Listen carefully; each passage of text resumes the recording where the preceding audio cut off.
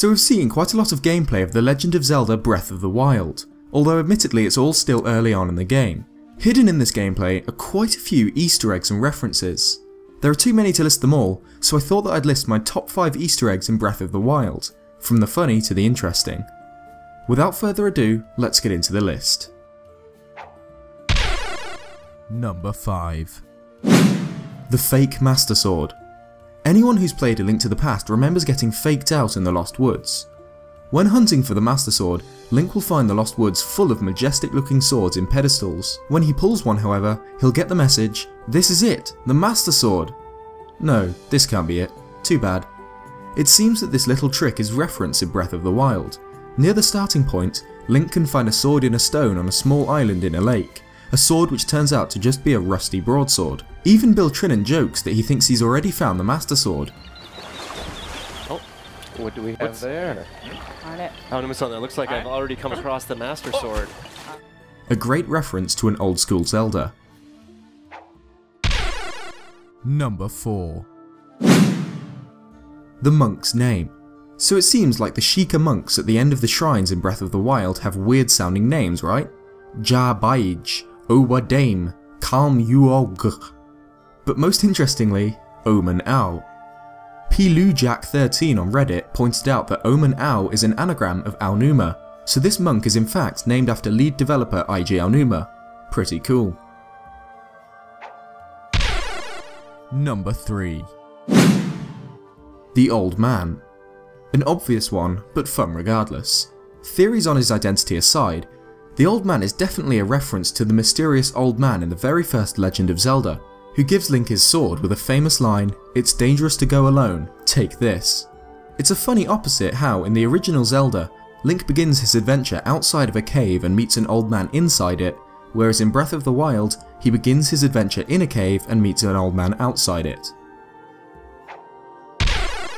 Number 2. When downloading a new ability to your Sheikah slate, a large amount of Hylian text pours down the screen. When translated, it reads things such as, "Now loading, do not turn off your," cutting off before we can assume it would say slate. So that's cool and all, but not as interesting as what it says on the other side. Text can be translated as reading, "All your base are," which cuts off before what we can assume is, "belong to us." An old school internet reference to a horrendously translated opening to the 1989 video game Zero Wing, where the dialogue reads so poorly in English that it became immensely popular. "All your base are belong to us." Number 1. The trailer theme. While this isn't strictly an Easter egg, it's certainly a really nice reference.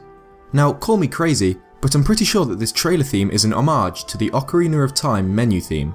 Take a listen to these two sections.